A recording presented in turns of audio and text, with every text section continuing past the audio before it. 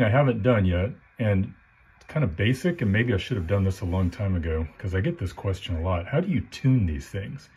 Well, the instruction manual leads you through it, but, you know, reading about it is kind of, I don't know, it seems a lot more complicated than it really is. So I thought I would go through the tune-up process for an SB102. It applies equally to an SB100, a 101, a 102, an HW100, or an HW101. They're all exactly the same tune-up, okay? So I'm going to be using an antenna tuner and a dummy load.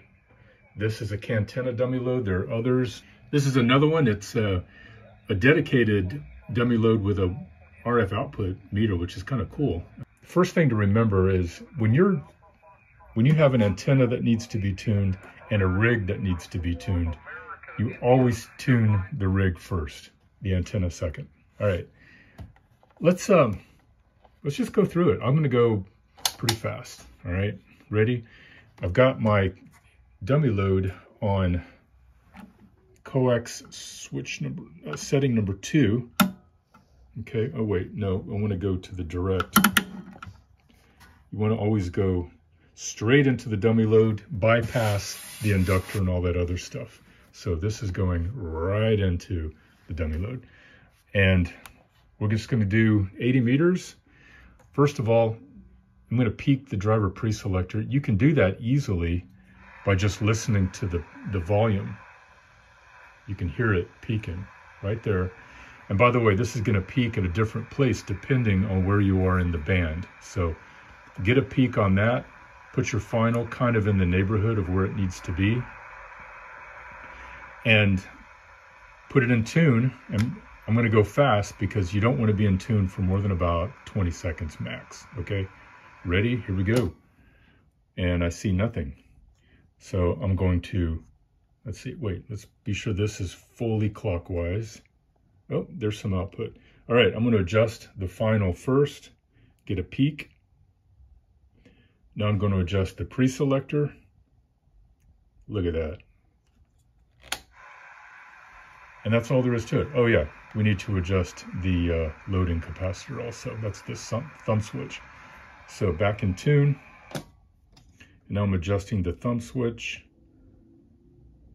Man, that's a lot of output. Nice.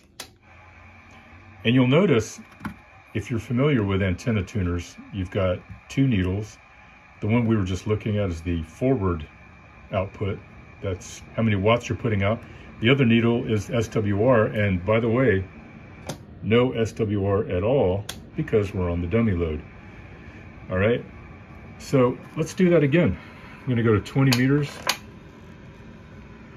get my peak, same place, and put it in tune. Nothing. I'm adjusting the final knob. There we go. Got a peak. Now the driver preselector, got a peak there. And now this thumb switch. There's our peak. We are tuned on 20 meters. All right.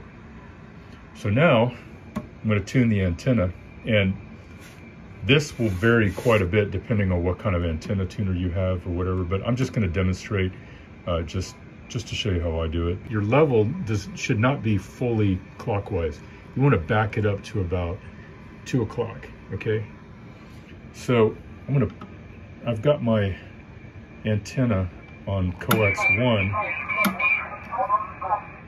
I don't want to go direct because that bypasses the tuner. I want to go to the setting that will allow the antenna tuner to do its job. So I'm putting it in tune. Oh, look at that. All right, I should have known that was going to happen. All right, so right there, you saw that I had the SWR down to 0. That is a perfectly tuned antenna. In my case, it's a Cushcraft vertical. So if I go back in tune and then raise the level, you'll see I'm back to 100 watts. but very little SWR, and I'm gonna just tweak it until I've got that as close to the bottom as possible. And that's basically it. Want to do it again? All right, let's do it again. From the beginning. I'm using coax 2 direct to the dummy load. All right, let's go to 15 meters. All right, I'm going to turn the volume up so you can hear where it peaks. Right there. Okay. And full output, because we're going into the dummy load, that's safe. Now tune.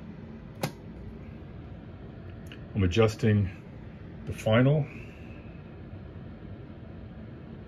Okay, that's peaked. Now the driver pre-selector, that's peaked. And now the thumb switch. There we go. And we did it in less than 20 seconds. So the rig is in tune. What about the antenna? I know the antenna is not in tune, and I'm going to move the inductor a little because I just know that this inductor wants to be, oh, that's the end. So I think we're right there. I'm going to take back the output to 2 o'clock-ish. If I see a lot of output, I'm going to turn it back even more. Okay, now I'm going to switch over to the antenna. I know this antenna is not in tune, so I'm going to back the level to about 2 o'clock. If I put it in tune and I see this thing peg, I'm going to take that level way back because I don't want to damage the rig, all right? Put it in tune. All right, let's give it a little more level, just a little more output so we can see what we're doing. So I'm adjusting. Main thing I want to see is get that SWR needle down as flat as it'll go. All right, and I think that's it. I don't want to keep that on more than 20 seconds, all right?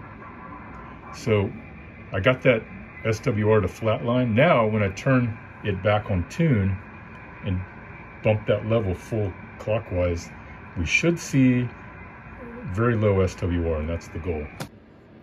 Okay, I'm going to bring that level up now. And at this point, I can do a little more adjusting just to get that output as close to full 100 as I can. There we go. And we now have a fully tuned rig, fully tuned antenna. We are ready to transmit, ready to get some amazing DX 73.